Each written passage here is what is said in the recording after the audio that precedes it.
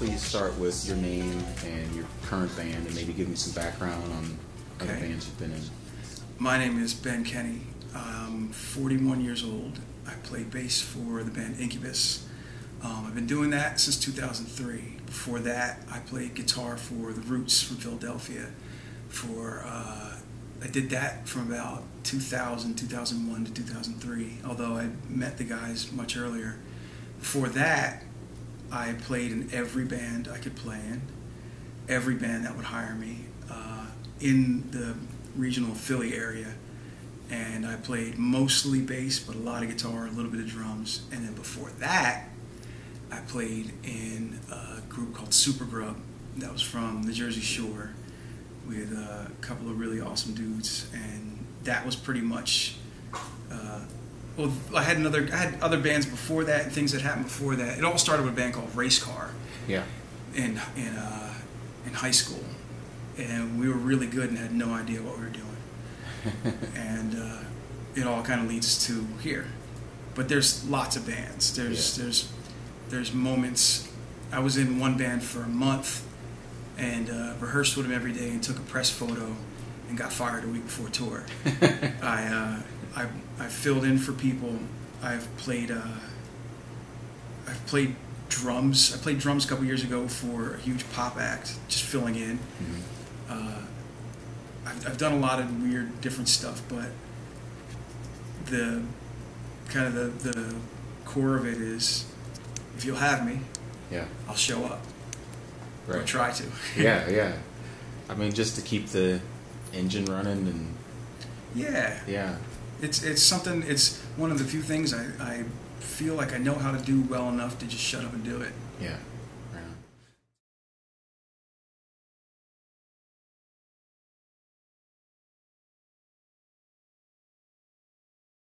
Tell me about rock. How'd you get into rock music? Like, what were you exposed to it at an early age? Was it something that you were just like, wait a minute, that's different? Like, I was and I wasn't. Early on in my house, my dad had every radio station. There was a radio in the kitchen. There's a radio in the living room. There's a radio in the garage, and even the radios in the cars outside. Every Sunday he'd turn them all on. And they would all be tuned to WBGO 88.3, Jazz 88 in Newark, New Jersey. 201-643-4300 was the number. I remember the phone number because of how many Sundays I spent listening to Jazz 88. So really in the house, the only music that came from my parents was jazz from my father. My mom, she hated the Beatles because she had a bad time in high school. And when she was in high school, the Beatles that was it. It was like, which Beatles your favorite? You know, which one that shares your zodiac sign, whatever it is, you know. Right. So there was like so classic rock was absent in my house. Mm-hmm. But I have 2 older brothers, and when they were in elementary school, I remember like U2 was all the rage, and Duran Duran. And they were just getting music that their friends were passing around on cassette. Mm-hmm. So grateful that cassettes ever existed. Yeah. And I was waiting for them to go out so I could steal their tapes. And I remember a lot of Men at Work, a lot of Duran Duran, a lot of U2. And those were kind of 3 rock groups that early on I heard things that sounded a little bit beyond. We used to listen to the radio, and we used to watch MTV, but I connected with those bands kind of quick. Yeah. And at 10 years old. Yeah. Did you see like photos of them, like seeing, you know, it's like, you know, all of a sudden you're looking at the Beatles, you see U2, and you know, these guys are from Ireland, these guys are from England, and then, you know, maybe you saw musicians that look like you know, like maybe George, you know, and you got to fast forward a few years too, you know, seeing black musicians or. Well, there was a divide actually. Mm-hmm. I remember we also listened to a lot of I guess I don't even know what you would call it, like Gap Band. Mm-hmm. and Funkadelic, and a lot of Prince. Yeah. Michael Jackson, I always thought Michael Jackson was a little corny. He always was like, I don't know, there's something off. Yeah, yeah. Even though you could dance to it. But, I mean, we kind of, everything was on the table. And there was a clear defining moment when I experienced the holy shit, I'm like these guys. Mm-hmm. And, because that didn't happen up until it was all throughout the 80s and MTV era and watching bands on TV and stuff. The only difference that I really thought was that I can't have hair like that. Yeah. You know, I was like, yeah. Man, I have to get a perm or something. But other than that, yeah. my hair is too tight for that. And that was the only thing. Yeah. Because the way my family treated me, and the way that my immediate environment treated me, there was no, like, I wasn't set aside or downgraded or anything weird. I thought I could do anything. Mm-hmm. I thought I could be anything, you know. I felt like anything was possible, so I didn't really see that. I wasn't aware that the barrier existed. And I was finding out, probably subconsciously, as I got a little bit older and the 80s started winding down, I was getting into hair metal bands. Uh-huh. And I remember seeing all these bands, and they had the look and they had the whole thing. And I loved it because I love guitar, and a lot of it was centered around guitar. Mm-hmm. So I loved the music, and I think deep down inside I might have been realizing that something was splitting, because there was a moment, and it was when I was in 8th grade, that my friend Marin had handed me a tape. You're gonna love this. Mm-hmm. And I took the tape, and I was like, okay, whatever. Went straight to the Walkman. I was, whoa, yeah. Crazy sounds. What the hell is this? It's so amazing. Something's different about these guys. There's something that all those other bands don't have. And I filed it as that and kind of kept it as that until I was at the record store, and I'm flipping through the posters. Remember how the record stores would have the big racks with the posters? Yep. And you'd be like, ugh. Flip through. Okay. Oh, damn, she's good looking and going. And then I open it up, and my record store was so cool. They actually had this poster. Yeah. But there they are. And it was Bad Brains. And it all, like, it was as if lightning bolts had hit everything in my head at once, and a whole thing just lit up, and I was like, they're fucking black. Yeah. Wow. Yeah. And it was validating, and it was and it just made it that much cooler. Yeah. It was like, holy shit, man.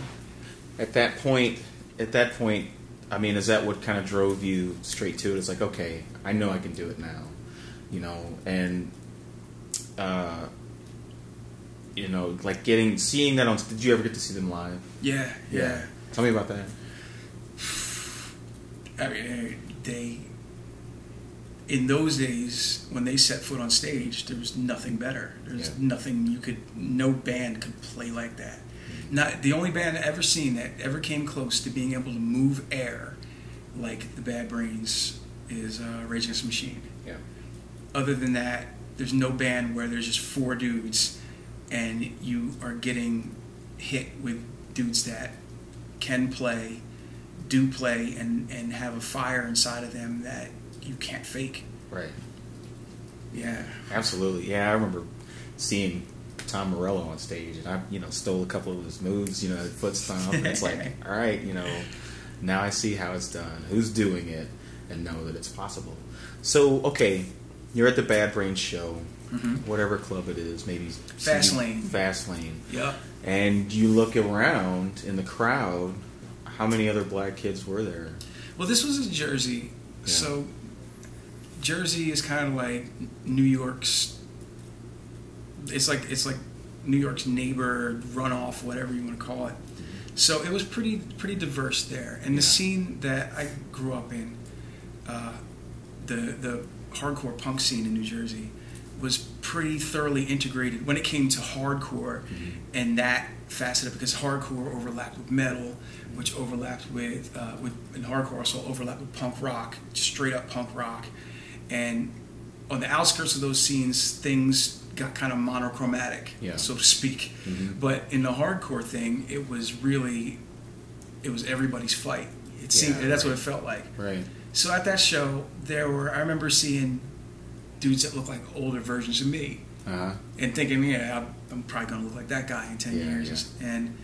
And it was wide open, you know, Bad Brains show on the East Coast. Yeah.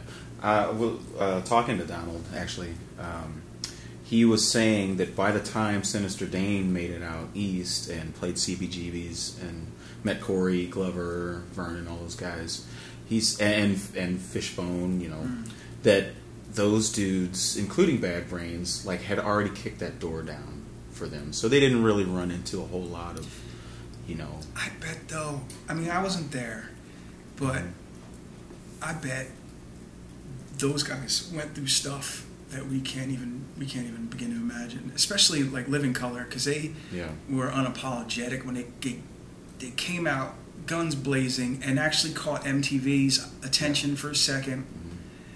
And I think that I can only imagine the burden. Yeah. You know, and then it's like, then they're making the best music they can make, and they're also being a band, which is like the most unforgiving marriage that you can have with other people, and all that pressure, and then it's like, oh, but you're the black band. Right. Oh, Living Colour, what band is that? I don't know. It's the black one. Oh, I get it. Okay. Yeah, they're special. Yeah. Or like Fishbone, what do we do with these guys? You know, like how do we market them? Yeah. I know Bad Brains had to go through the ringer because there were still kids who pretended they were Nazis and wanted to be Nazis when they were out touring. So, you know, they ran headfirst into that. But Living Colour was on a different scale. That was in everyone's living room. Yeah. You know, can you imagine the hate mail that they got? Yeah. I mean, imagine the hate mail they would get if they came out now. Exactly. Go back to Africa from New York. Can't, never been there.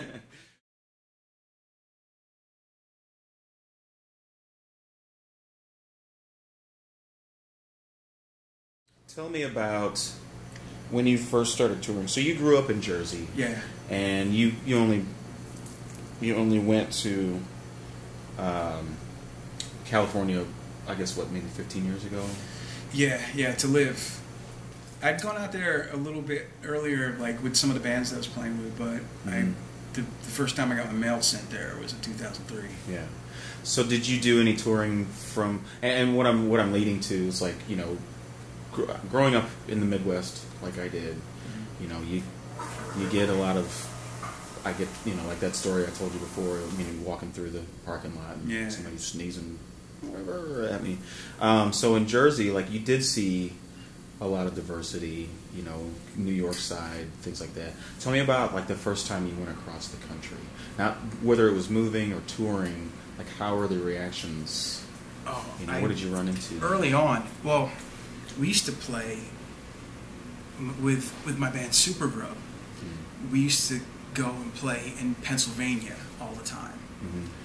And we would go, and outside of Philadelphia, we would go into like the Poconos and up in northeast Pennsylvania and a little bit west of there.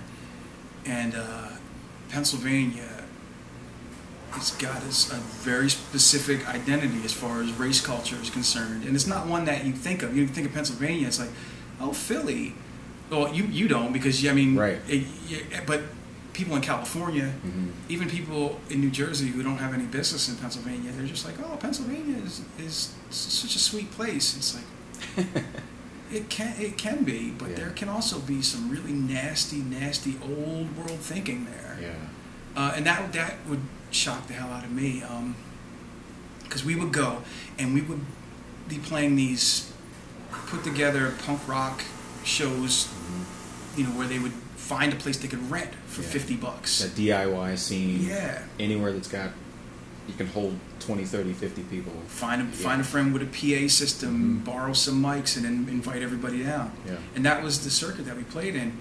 And we would play in these VFWs and these Moose Lodges, and all these places where the people whose place it was were they were from a different culture. They weren't. They were kind of like. I mean, they weren't my people. I'll say that. You know, they weren't like. They didn't look like my uncles. They didn't. I'm not sure. Yeah. But I do remember going into some of these places and going in early, loading in gear, and there being some like crotchety World War II vet looking dudes. Yeah. And it's like the thing we touched on before, where you can just feel it, the presence of it. You know, it's like sideways looks and reluctancy to say hello, and taking a little bit extra to answer your questions. Hey, can I park my car out front? Staring at you. Yeah. And it didn't. It also didn't help though that I was, you know, however young and dreadlocked and probably walked in without a shirt on. Right. but, well, he just came out of the jungle. Oh man.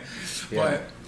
But whether it helped or not, there was a vibe in some of those places. There was a vibe there that you knew, and I just wanted to play the damn show. Yeah. I just wanted that, and so I knew to tread lightly and to thank you, sir.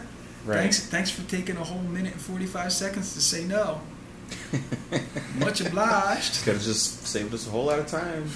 You know, say what you want to say. That was one thing that was kind of present. Just a whole bunch of little like, well, I ain't gonna make this easy for you, boy.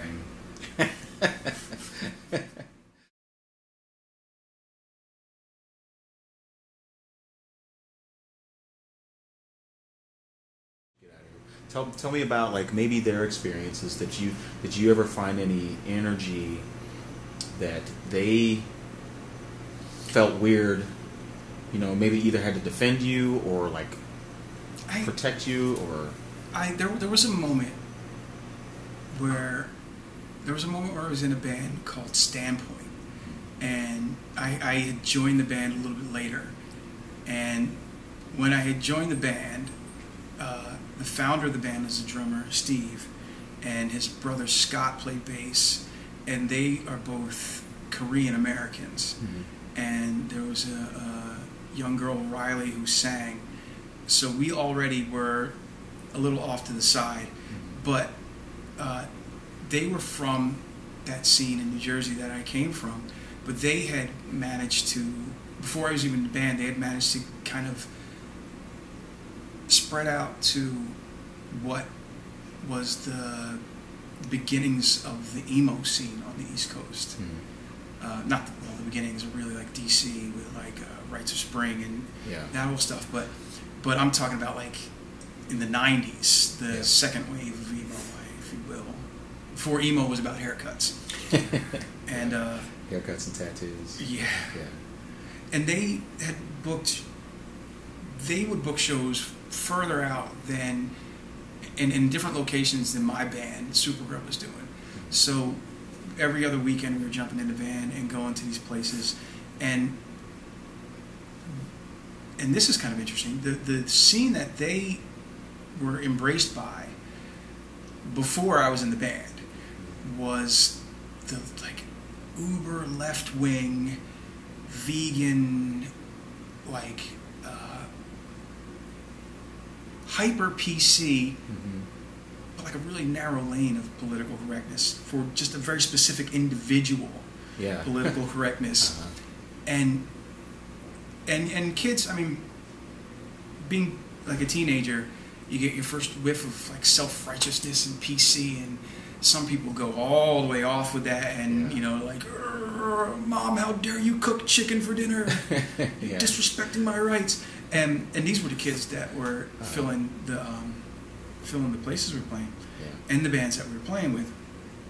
And most of these people, most of the kids in those bands were not black. Most of the kids in those bands were not from low-income families. I even think a lot of those kids from those bands, other bands, and in that scene, a lot of them probably their parents probably weren't even divorced. Yeah. You know, I'm assuming, I don't know what their experience was, and I don't want to be a person to say they're this or they're that, but the vibe that I caught was not the vibe I was used to. It's like basically there was really nothing wrong with their life. They were just creating all these problems just to have this selective on one hand correctness. On the other hand, though, being a teenager and starting to catch a glimpse of the world you're about to inherit is a fucking nightmare under any circumstances. I mean, any decade, you start to see how the adults run shit, and then all the stuff that you were taught about be nice and treat people kind, you see the disconnect from that, and then you have to reconcile that within yourself while like having 15 boners a minute and like acne. It's not a good time for anybody, but they definitely came from a different set of, you know, a different bag of struggle. And I do remember there being different times where we would go with the intention of borrowing speaker cabinets or amps or stuff. We would do that. Everybody would do that. That was how things went. So you jump in a van, you use somebody's stuff there. And there were definitely times where it was like, oh, he said you can't borrow his stuff. Like, really? Like some kid from some other band, everybody was playing on his guitar amp all day long. Yeah. He's like, you can't borrow that. I'm like, oh, sweet. Huh. Cool. Yeah. You know, and I don't know. Luckily, I am pretty arrogant. I was going to say was pretty arrogant, but I've had a streak of arrogance where deep down inside I just am like, okay, this is my time on this planet. Go ahead, be an asshole. Yeah. You know, like, go ahead, knock yourself out with it. Eventually, if it's important to me, I'll figure out a way to do it. If it's important enough, I'll figure out how to do it right now. You know, I don't want to stop for somebody else. Yeah. Excellent. Yeah. Well, I got just a couple more, and we'll let you get in that thing. So we were talking about being black in the rock industry, and even life in general, you know, like what it meant when you were just starting in those adverse times, you know, having to struggle through walking through that door, you know, kids not wanting you to play your, you know, their gear just because, just, you know, for whatever reason that they don't want to speak out loud, you know, so does it mean something different today than it did then? Like today in Trump's America and the way that we're dealing now in this backlash, like I said, you know, Trump is America's reaction to having its first black president. Allergic reaction. Yeah, exactly. Do you feel like, do you express in the name of blackness any further? Do you feel like, and I struggled on that hill, you know, next motherfucker that says something ridiculous to me is getting knocked the fuck out, you know. I definitely, I try not to make decisions from my anger. I always I try it. That's really hard. But I start there, and I think that everything that I do to outsiders, every aesthetic decision, every little choice that I make, every moral decision, all of the things that I do will represent blackness to outside people. And that's how it's going to work. So when I try to keep that in mind and still make all the decisions that I want to make and try to be the best version of myself, of how I was taught to treat people and the morals that I learned growing up. And I'm aware of that. Like, you know, everyone's going to look at you as like, that's a black guy doing that. Not everyone, but everyone can. Yeah. Everyone could make the choice to be like, oh, so that's what blackness is, or whatever. Yeah. And I don't look at that as a burden. I look at that as as like a huge responsibility and a huge opportunity. And it's almost a gift. About 6 or 7 years ago, I was just in my head, and I was thinking, you know, is this the life that I want to live? Like, if I could go back to the beginning, I watched the Bill Withers Still Bill, and he talked about you don't choose to get when you're being made as a person, you don't get in a line and be like stuttering. Oh, I'll sign up for that. That sounds good. Yeah. And that started a whole existential spiral in my head of like, well, what would I choose? I'm getting older, and I think I have a little bit of an identity now for myself to kind of assess myself. And I thought to myself, would I want this? And across like everything, from being bald to being black to being a guy to have lived in the 80s and 90s to everything about me. And I think I would choose almost all of these things because I don't really want the easy path, or what seems to be the easy path, or what is the easy path. I would want things to be a little bit more of a challenge, and I want them to be a little more complicated. And I'm not the darkest skinned guy, so I don't get the full blast of what that feels like in America or the world. So I do get a break and a little relief. But there's always the challenge of that, where people will look at you and say, well, you're just still different. Yeah. Different enough. And I embrace that.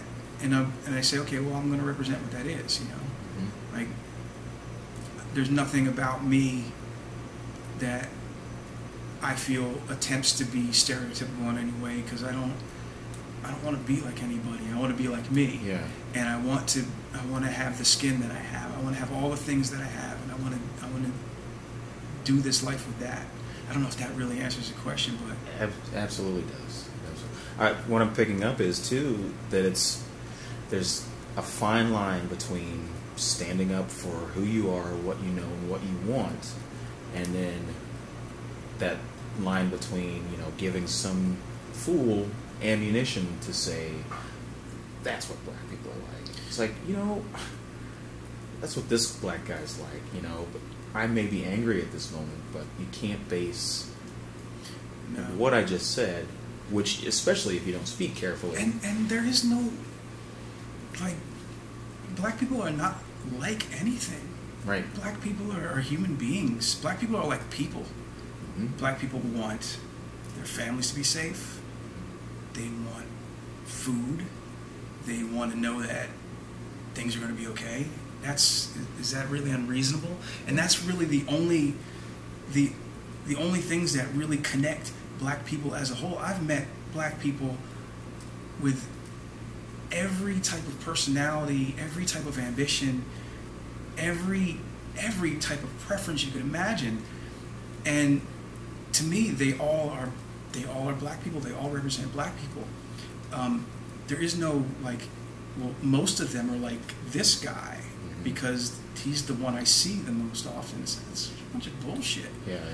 I don't look at groups of people like that out of experience. You know, getting to know somebody helps, but everybody with this skin represents black people. Yeah. You know, and you're an idiot if you don't take it as a case-by-case thing. In my book, you're an asshole, and you're missing out on all the beautiful things that black people are and do. Yeah. So one last question: what do you tell that kid that you see, you know, wearing your Incubus shirt at the festival, and he's like, I play guitar, I play drums, you know? What do you tell him? Do you warn him? Do you say, go get him, take him prisoners? What do you tell the kid? Her. I usually don't try to say anything, because there's so many things about an individual that will either help them get through these things. So many internal things about them will either enable them to get through that process, or they won't be able to get through that process.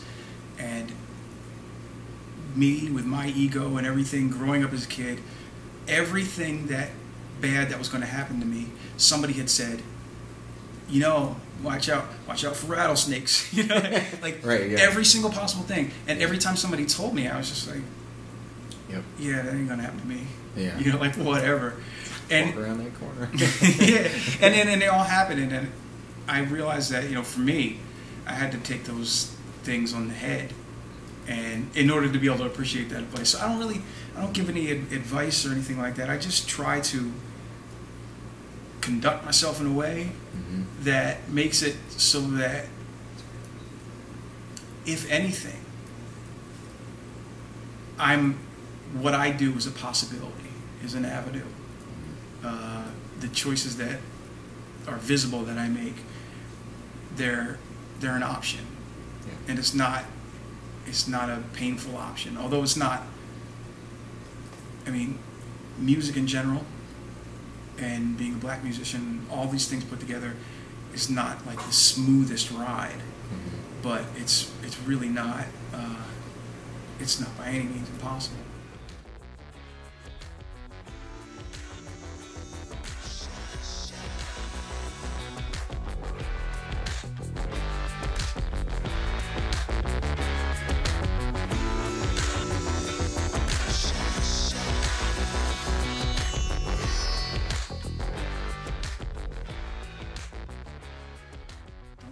Stuff. Don't waste your brush strokes.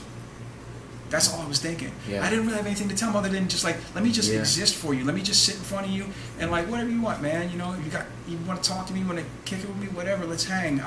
You know, if you want this is very attainable. Yeah, you're living that example. Yeah. Yeah, on the good days. Yeah. We have our rainy days. Yeah. Yeah. What's that phrase? Sun doesn't shine. Wait, sun shines on a dog's ass every once in a while. Maybe that. Yeah. Ben, I really, really thank you, man. Thank I really you. appreciate your time. I hope some of it I can ramble. No, that was great stuff. Beautiful. Yeah, it's beautiful. It was really nice. Thanks. Very little on the cutting room floor for sure.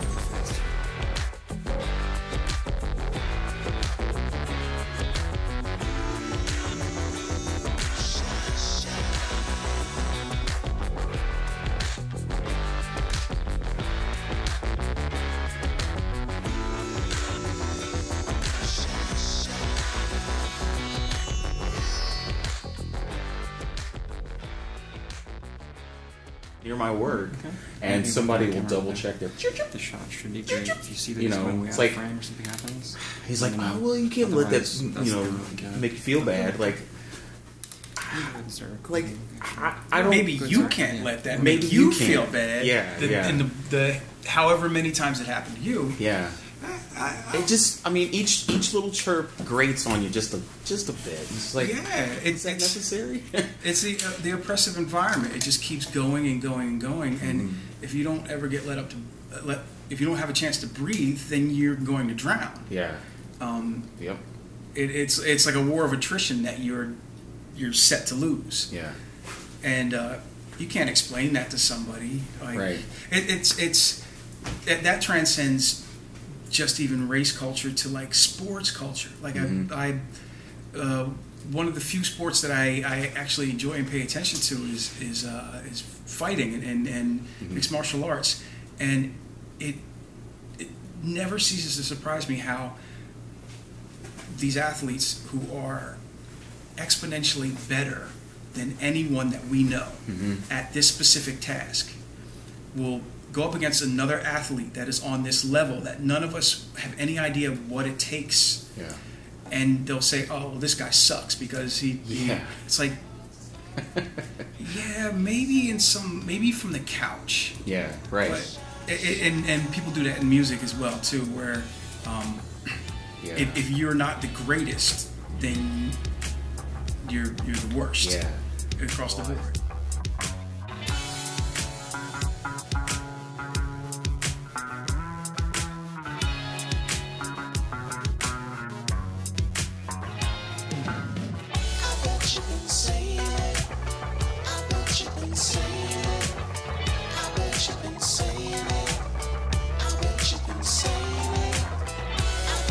Say